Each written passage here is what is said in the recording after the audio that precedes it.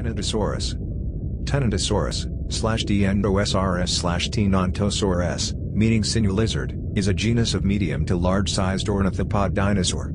The genus is known from the late Aptian to Albian ages of the Middle Cretaceous period sediments of western North America, dating between 115 and 108 million years ago.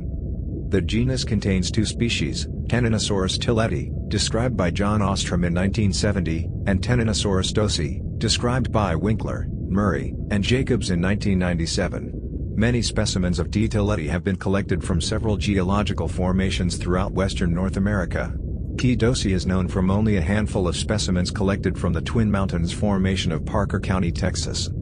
Description: it was about 6.5 to 8 meters, 21 to 26 feet, long and 3 meters, 10 feet, high in a bipedal stance, with a mass of somewhere between 1 to 2 tons, 1 to 2 short tons. It had an unusually long, broad tail, which like its back was stiffened with a network of bony tendons. History: the first Tenontosaurus fossil was found in Bighorn County, Montana by an American Museum of Natural History (AMNH) expedition in 1903. Subsequent digs in the same area during the 1930s unearthed 18 more specimens, and 4 specimens were found during the 1940s. Despite the large number of fossil specimens, the animal was not named or scientifically described during this time, though Barnum Brown of the AMNH gave it the informal name Tenontosaurus, sinew lizard, in reference to the extensive system of stiffening tendons in its back and tail. During the 1960s, Yale University began an extensive, long-term dig in the Bighorn Basin area, Cloverleaf Formation, of Montana and Wyoming. The expedition was led by John Ostrom, whose team discovered more than 40 new specimens. Following his expedition, Ostrom became the first to describe and name the animal, calling it Tenontosaurus, a slight variation in spelling of Brown's informal name. Since 1970, many more Tenontosaurus specimens have been reported, both from the Cloverleaf and other geological formations, including the Antlers Formation in Oklahoma, Paluxy Formation of Texas, Weigh-In Formation of Idaho, Cedar Mountain Formation of Utah, and Arundel Formation of Maryland. Classification: the cladogram below follows an analysis by Butler et al., 2011. Paleobiology. Diet: plant life in the Tenontosaurus ecosystem was likely dominated by ferns and tree ferns, cycads, and possibly primitive flowering plants. Larger plants and trees were represented by gymnosperms, such as conifer and ginkgo trees. Tenontosaurus was a low browser, and an adult would have had a maximum browsing height of about 3 meters, 10 feet, if it adopted a bipedal stance.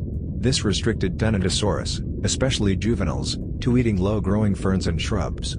Its powerful, U-shaped beak and the angled cutting surfaces of its teeth, however, meant it was not limited to which part of the plant it consumed. Leaves, wood, and even fruit may have formed part of its diet. Predators. Teeth and a number of skeletons belonging to the carnivorous theropod Deinonychus have often been discovered associated with Tenontosaurus tilleti remains. Tenontosaurus specimens have been found at over 50 sites, and 14 of those also contain Deinonychus remains. According to one 1995 study, only 6 sites containing Deinonychus fossils contain no trace of Tenontosaurus, and Deinonychus remains are only rarely found associated with other potential prey, like Sauropelta. In all, 20% of Tenontosaurus fossils are found in close proximity to Deinonychus, and several scientists have suggested that this implies Deinonychus was the major predator of Tenontosaurus. Adult Deinonychus, however, were much smaller than adult Tenontosaurus, and it is unlikely a single Deinonychus would have been capable of attacking a fully grown Tenontosaurus. While some scientists have suggested that Deinonychus must therefore have been a pack hunter, this view has been challenged based on both a supposed lack of evidence for coordinated hunting, rather than mobbing behavior as in most modern birds and reptiles, though crocodilians have been documented to hunt cooperatively on occasion, as well as evidence that Deinonychus may have been cannibalizing each other, as well as the Tenontosaurus, in a feeding frenzy. It is likely that Deinonychus favored juvenile Tenontosaurus, and that when Tenontosaurus reached a certain size, it passed out of range as a food source for the small theropods, though they may have scavenged larger individuals.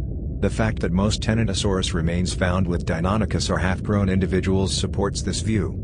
It also lived in the same area as the large carnivorous dinosaur Acrocanthosaurus. Reproduction. The presence of medullary bone tissue in the thigh bone and shin bone of one specimen indicates that Tenontosaurus used this tissue, today only found in birds that are laying eggs, in reproduction. Additionally, like Tyrannosaurus and Allosaurus, Two other dinosaurs known to have produced medullary bone. The Tenontosaur individual was not at full adult size upon her death at 8 years old. Because the theropod line of dinosaurs that includes Allosaurus and Tyrannosaurus diverged from the line that led to Tenontosaurus very early in the evolution of dinosaurs, this suggests that dinosaurs in general produced medullary tissue and reached reproductive maturity before maximum size. A histological study showed that Ditoleti grew quickly early in life and during subadult ontogeny, but grew very slowly in the years approaching maturity, unlike other iguanodontians. Paleoecology. Throughout the Cloverleaf Formation, Tenontosaurus is by far the most common vertebrate, 5 times more abundant than the next most common, the Ankylosaur sauropelta.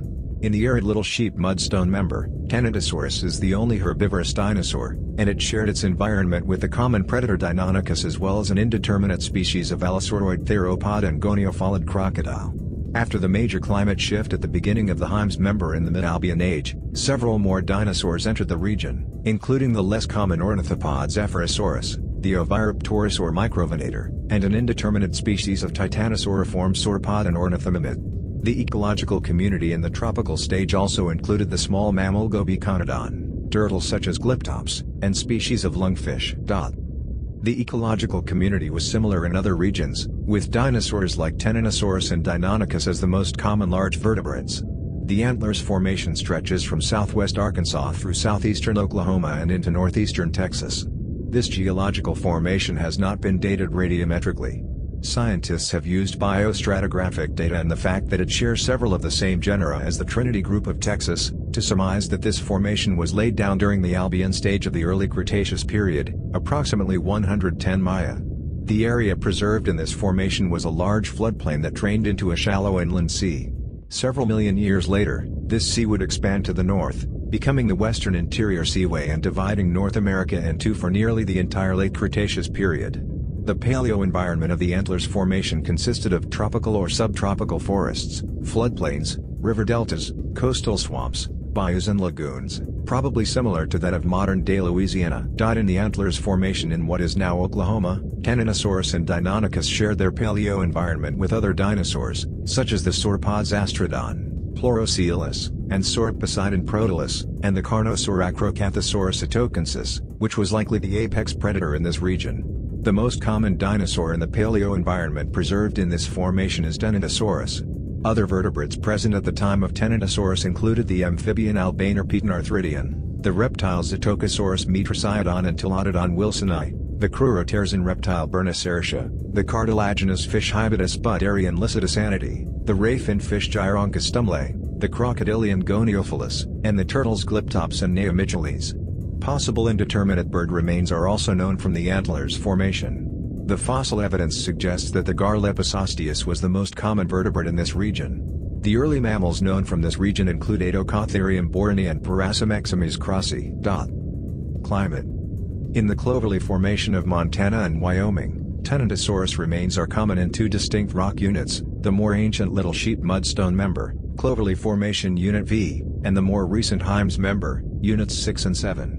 The oldest part of the formation, the prior conglomerate, contains no Tenontosaurus fossils, and they only appear in the uppermost, most recent part of the Little Sheep Mudstone member.